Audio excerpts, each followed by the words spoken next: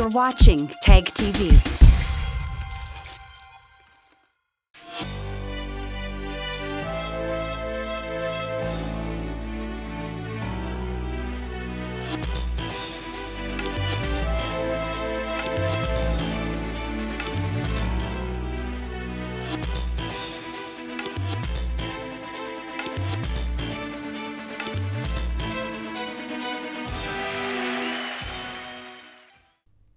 India is well known around the world owing to its historical background, diverse cultures and interesting traditions. Its ancient scriptures and texts have been the way of life of its people for thousands of years. Today, the country is taking huge strides in the field of science and technology, paving a way towards a progressive India. So friends, I'm your host Surbhi Sharma, and today in our episode of My India, we will take a look at some of the stories that very well showcase the unique culture and prosperity of a country stretching from Himalayas to Kanyakumari.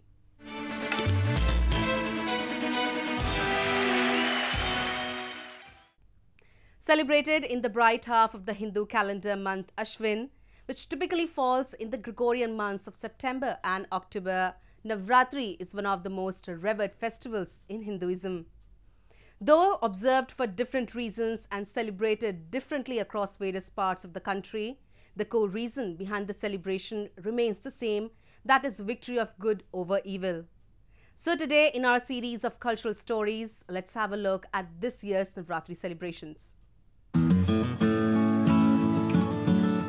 People across the country got soaked into a number of festivities as the 9 nights Navratri festival kicked off.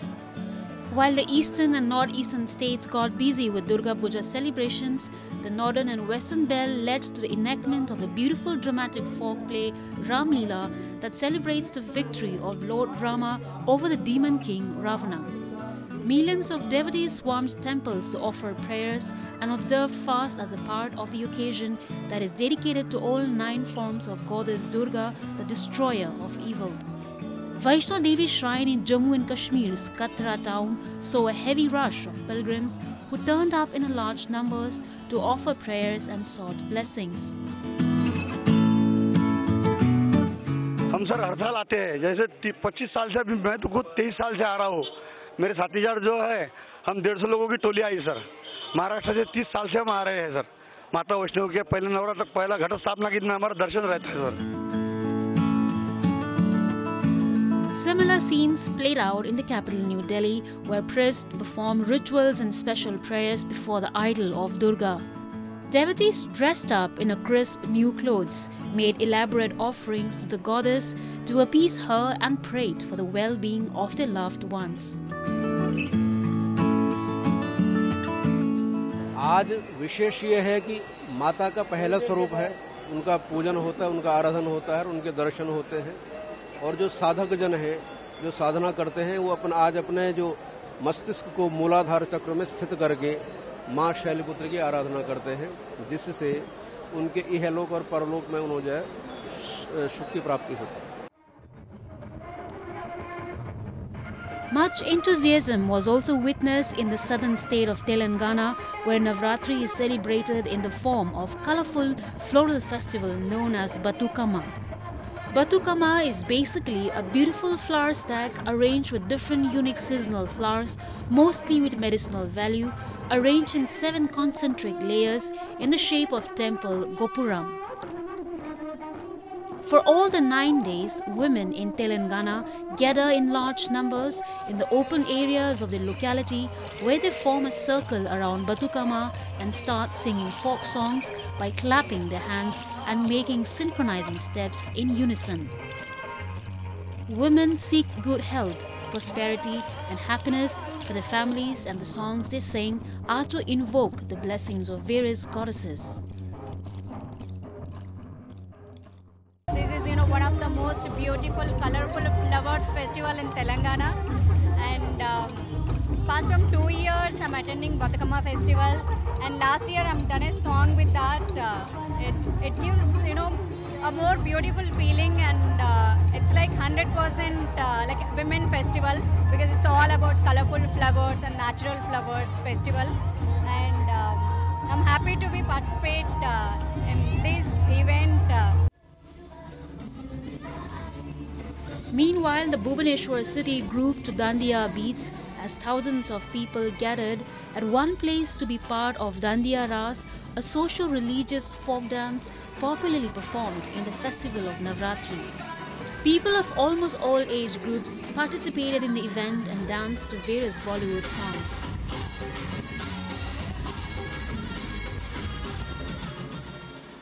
बहुत अच्छा लग रहा है क्योंकि हर साल आते हैं यहाँ पर खेलते हैं, कभी यहाँ कभी कटक, तो ये ट्रेडिशन चल ही रहा है। तो एंड हम लोग डांडिया प्रमोट भी कर रहे हैं, अब ओडिया लोग भी पार्टिसिपेट करने लगे, तो बहुत अच्छा लग रहा है कि कल्चर प्रमोट हो रहा है। In other parts of the country as well, the festival was marked by celebrations involving prayer, music and fasting among men and women. The festival holds immense importance in Hinduism. It is believed that during Navratri, Goddess Durga descends on earth to get rid of demons and bless her devotees with happiness and prosperity.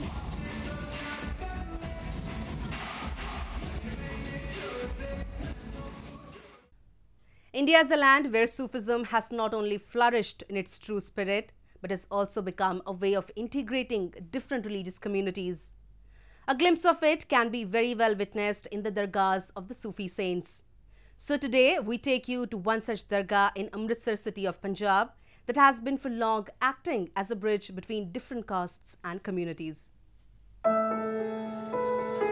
Thronged by the people of different faiths, the 300-year-old Pir Baba Sheikh Fateh Ji Dargah stands as a testament to communal harmony in the Amritsar city of Punjab.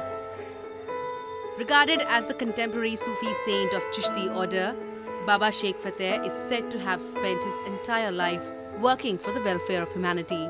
Today, his shrine is thronged by the devotees from different parts of the countries. इस जगह मैं कोई 4 से 5 बार पहले भी आ चुका हूँ, जहाँ से दूर दूर से संगीत आती है, जैसे कश्मीर वगैरह से जिन पंडित मुसलमान सभी प्रकार के जहाँ पे लोग आए थे और ये एक शांति का प्रतीक लेके आए थे, जहाँ पे खीर का प्रसाद चढ़ाया जाता है. The dargah holds special place in the hearts of local Jat community who offer kheer to the saint every time when their cows or buffaloes start with their new lactation period. Along with them, the devotees whose wishes get fulfilled also offer this rice pudding, which is then distributed among all devotees who visit the dargah. Besides, a langar service, which is basically a Sikh tradition, also runs in the dargah, where devotees, irrespective of their caste and community, can have food. ਅਸੀਂ ਖੀਰ ਚੜਾਉਣ ਵਾਸਤੇ ਆਏ ਖੀਰ ਜੀ ਬਜ਼ੁਰਗਾਂ ਦਾ ਕਹਿਣਾ ਵੀ ਆਪਾਂ ਸ਼ੁਰੂ ਤੋਂ ਹੀ ਇੱਥੇ ਡੰਗਰ ਸੂੰਦੇ ਆ ਤੇ ਖੀਰ ਲੈ ਕੇ ਆਉਂਦੇ ਆ ਬਾਬੇ ਸ਼ੇਖ ਫਤਿਹ ਦੀ ਮੰਨਣਾ ਕਰਦੇ ਆ. For the last several years, the dargah of Baba Sheikh Fateh has been playing a key role in strengthening secularism and promoting peace and harmony amongst all religions. Now a roundup of some of the major stories that made news recently.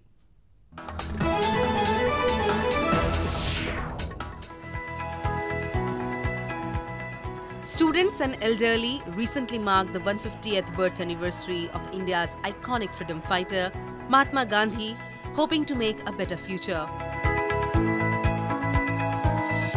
Children in Nagpur city of Maharashtra dressed up as Mahatma Gandhi and his followers, and Bharat Mata, the mother goddess form of India as a nation, and marched on the streets. हम सब ने ये अहिंसा, सत्य ये अपनाकर आगे चलना चाहिए, बढ़ना चाहिए और किसी की भी हिंसा नहीं करनी चाहिए. At Versova beach of Mumbai, people gathered to utilize their national holiday by cleaning the beach. Students and elderly alike took pledges of cleanliness and minimizing the use of plastic and reduce, reuse and recycle it wherever possible. Children conducted a peace march in northern Ludhiana city, promoting the idea of global peace and discouraging the use of plastic in the country. India observes 2nd October not only as Gandhi Jayanti, but also as International Day of Non-Violence, the ideal that Gandhi fought for throughout his life.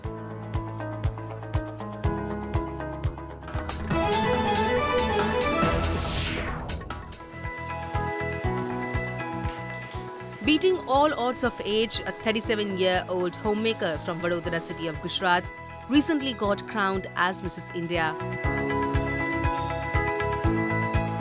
The newly crowned Mrs. India, Pooja Desai, won the title after competing with over 4,500 participants from across the country.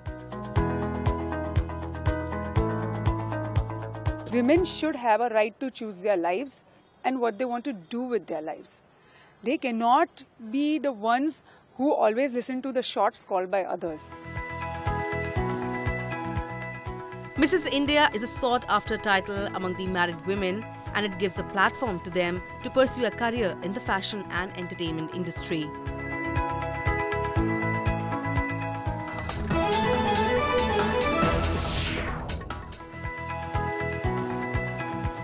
Hindu devotees thronged monkey god Hanuman's temple in Amritsar city of Punjab on the occasion of the beginning of a 10-day monkey fair. The unique annual tradition at the Bada Hanuman temple in the city is very ancient, and large crowds of devotees turn up dressing their children as the soldiers of Hanuman's army. आज पहला दिन है गंगोरों का, तो आज के दिन विशेष रूप से पोशाक की पूजा होती है, जिस पूजन में परिक्रमा में बैठे हुए कम से कम 200 से 250 पंडित बैठते हैं और वो पूजा करते हैं। और जैसे विधि विधान से पूजा होती है, गणेश जी का पूजन करके पोशाक की प्रतिष्ठा की जाती है और श्रृंगार करके बच्चों को पोशाक पहनाई जाती है। उसके बाद वो गंगोर बनते हैं, यहाँ पे आके बाबा जी को शेरा प्रसाद और नारियल चढ़ाते हैं। According to a belief, when childless people pray at the temple for an offspring, their wishes are fulfilled. When they get a child, they bring him to the fair, dress him up as a monkey soldier as a sign of gratitude to Hanuman. Moreover, it is also believed that sons of Hindu god King Ram, Lav and Kush, who were living in exile with their mother, tied Hanuman to a tree at this place when he came to free a royal horse. Since then, the idol is here for people to pray.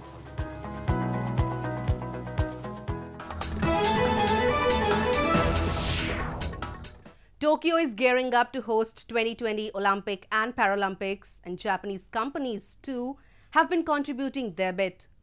Presently, Panasonic's Power Assist suit is assisting the sporters with loading suits. On the other side, Nippori's textile town in Tokyo is emerging as a hotspot among tourists. The Tokyo International Forum hosted a test event for para-powerlifting as a part of preparations for 2020 Olympic and Paralympic Games. The spotters wore Panasonic's Power Assist suit to assist with loading weights and supporting the competitors to enhance safety and precision. Eri Yamamoto won the gold medal in powerlifting. 63キロ上げて金メダル取らせていただいたんですけど、もともとの今日の目標は私65キロだったので、自分の思い描いた目標にはやっと一歩届かなかったんですけれども、収穫としては2試技目で63上げられなかったというか、赤だったものを3試技目で真っ白にしてきたという、それが一番の収穫だったと思います。修正ができたということが一番の収穫だったと思います。来年に向けてはやはり今日すごくまた必ず出たいという気持ち、出るという気持ちが強くなったので、それに向けて頑張っていきたいと思います。 The Japanese Para-Powerlifting Federation and Panasonic have worked on adjusting the Power Assist suit to fit the needs of the tournament. 最初の第1号機はですね、使った時はやっぱりやや重かったです。で、その力出してくれる時にやっぱ結構モーターの回る音とかね、ギアの噛む音で結構音がしたということで、実際使った人はヘルプはしてくれるもののちょっと重たいものをずっと持ってるということで、そういう疲れもちょっとありますねという話だったんですが、そこからすぐにパナさんは改良してくれまして、軽くなって音も小さくなって、それからはですね、非常にスポッターローダーの人たちは助かると言ってます。The Power Assist suit decreases the burden of the spotters and help tournaments to run smoothly. 彼今着てますけども、ちょっと後ろを向いていただくと、こういったロボットになります。ロボットを着るという新しい発想のロボットになります。具体的にはここにモーターが入っています。このモーターの力で腰をサポートするというロボットになります。具体的な動きを彼にやっていただきます。しゃがみます。起き上がるときに腰を起き上げてくれる機能を持っています。腰の痛みを防ぐ、そういったロボットになります。パラリンピックの会場を満席にしたいという思いがまずあります。でどういう技術を使って満席にするのかということなんですけれども、私はもともとロボットの技術者ということもあって、ロボット技術で満席にするような活動ができたらもうこれほど幸せなことがないと思っています。第一歩が2020であって、振り返ってみたら2020年の時が社会の切り替え点、変化点だったなと。This advanced technology will definitely grab attention at the Tokyo 2020 Paralympic Games, further enabling it to create its name worldwide. Next, we take you to Tokyo's Nippori district, which is famous not only among Japanese tailors, but also among foreigners, especially ladies who like to sew.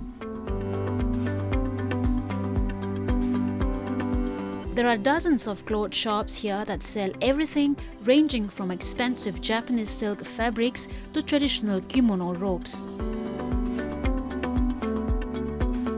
More than 90 large stores gather here to sell wholesale and retail fabrics, and each store specializes in a kind of fabrics and sewing accessories, like this shop which sells only buttons.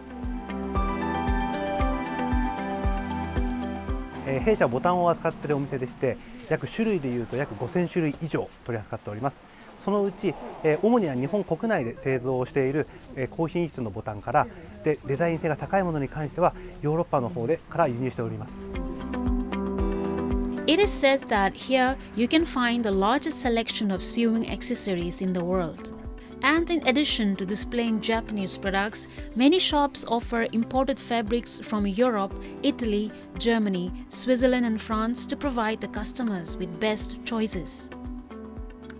毛皮を板に貼って伸ばしてる、癖を取ってるってこと。そうすると仕事がしやすくなる。そうだね、やっぱり場所柄、アパレル関係とか、それから学生も多いね。そして外国の人がお土産に買っていく。These unique shops in Nippori are very popular among tourists who are looking for unique fabrics and clothing items. Lovely place, and I love all the shops, all the fabrics, all the buttons. This is what we came to Japan to see, all the beautiful fabrics. Nippori is one of the first stops from Nasha Airport, making it a convenient place to visit and shop the varied and exquisite collection of textiles in Japan. Quality is higher than in Taiwan, and the price is better in Taiwan. Many Japanese customers also buy from these fabric stores and are knowledgeable about variety of different style. 趣味でいろいろと作ったり、ハンドメイドで作ったりしているので、その生地を買いに、この生地の通りをこう買い物するのが楽しい意味で、来てます。Even for people who do not know how to sew, visiting Nippori can be a great adventure to experience Japan's textile culture. Every festival in India represents a sense of brotherhood and syncretism beholden among the diversified population of the country. Emboldening this fact, Muslim artisans from Uttar Pradesh travel all the way to Surat city of Gujarat to make the effigy of Ravana that will be burnt on the Hindu festival of the Shera. Various artisans across the country have started working relentlessly to prepare the told effigies of Ravana that will be burnt on the occasion of the Shera. In Surat city too, similar scenes can be observed, but with sweetness of communal harmony, as here it is the Muslim artisans that have come from different cities of Uttar Pradesh to make the effigy for their Hindu brothers. From designing the structure to the final painting of the effigy parts, everything is done by them. ये हमारे कारीगर जो है मुस्लिम रहते हैं, जो मथुरा, वृंदावन और गाजियाबाद से आते हैं, और बिना भेदभाव के जो है उसी भाव से जिस प्रकार हम हिंदू लोग जो है भाव के साथ जो है उत्सव मनाते हैं, उसी प्रकार ये भी रावण का या किसी भी पुतले का जो भी बनाते हैं वो सब जो है भाव से बनाते हैं। इसलिए जो है ये सब कार्यक्रम जो है ना भाईचारे के साथ ही चलता है, इसमें कहीं मुस्लिम और हिंदू की बात नहीं आती है। Making these effigies requires a lot of dexterity, as one has to assemble the large parts together and plant the firecrackers inside them. But these artisans do every piece of work with immense devotion. This time, these artisans are making a 65 feet tall effigy of Ravana. Few artisans say that it's their ancestral work which they have been carrying forward. धर्म सब बराबर हैं और ये हमारा खानदानी काम है। दादा परदादा हम लोग सब यही करते चले आ रहे हैं, हमारे बच्चे भी इसी में हैं। इसलिए हम कोई भेदभाव नहीं मानते हैं, क्योंकि जो है ये तो ईश्वर ने बनाया है। As Dashera marks the end of Ravana and commemorates the victory of good over evil, a similar message is spread by these Muslim artisans as well, who for years have been destroying the Ravana of hatred and violence and promoting peace and communal harmony in the society. Giving an adrenaline rush to adventure junkies, the 15th edition of the Hero MTB Himalaya was recently organized in the hill town of Shimla in Himachal Pradesh. Aimed at promoting Shimla as a tourist destination and encourage bicycling as a sporting challenge, this 7-day expedition take riders to the most remote areas where they get to experience Indian culture and extreme adventure. To experience the true wilderness of the Himalayas, a total of 98 participants, including 27 from other countries, recently made their way to the Queen of Hills, Shimla, to be part of the 15th edition of Mountain Terrain Biking or MTB Himalaya expedition. Jointly organized by HATSPA, Himalayan Adventure Sports and Tourism Promotion Association, along with State Youth Services and Sports Department, the expedition was flagged off by the Governor of Himachal Pradesh, Bandaru Dattatreya, from the heart of city, the Reach. Bikers from around 17 countries took part in this week-long cycling race where they had to complete a distance of 482 kilometers, having an elevation of up to 12,000 meters.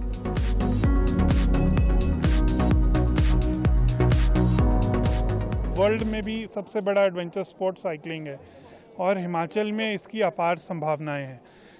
जैसे कि सब लोग यहाँ कहते हैं कि हम adventure state Himachal को बनाना चाहते हैं, तो साइकिलिंग उसमें बहुत इम्पॉर्टेंट एक रोल प्ले करेगा। और जैसा कि वर्ल्ड वाइड हमने स्टडी करा है, जैसे कनाडा में, ब्रिटिश कोलंबिया में, अमेरिका में, जहाँ इन्होंने साइकिलिंग को प्रमोट करा है, वहाँ की टूरिज्म इकोनॉमीज़ और एडवेंचर स्पोर्ट्स इकोनॉमीज़ को काफ़ी बढ़ावा मिला है। MTB Himalaya is considered to be one of the toughest races in the world. It takes the riders to the untouched parts of the Himalayas, bustling towns and villages, across streams, all set amidst the beauty of the mighty Himalayas. This time, the expedition took the riders to the districts of Shimla, Kulu, Mandi, and finally concluded at the paragliding destination Bir Biling of the Gangra district, providing them with a lifetime experience to cherish.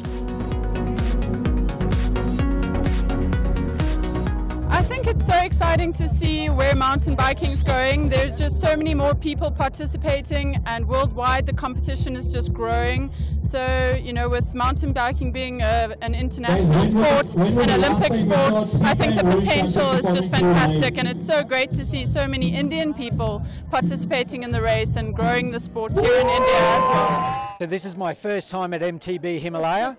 Fell in love with the country. Absolutely love it. The hospitality has been brilliant. The food is fantastic. My senses have been awakened. The people are lovely, and I can't wait to start. Absolutely wonderful. MTB Himalaya is not just a contest to ride over the mountains, survive and be called a winner, but there is a lot more to it that can help you make good memories, fall in love with the mountains, and create an urge inside you to conquer them again. That's all we have for you this week. Your comments and suggestions are important to us. Do give us your feedback at suggest.myindia@gmail.com. I'm your host Surbhi Sharma, and it's a goodbye from the entire production team.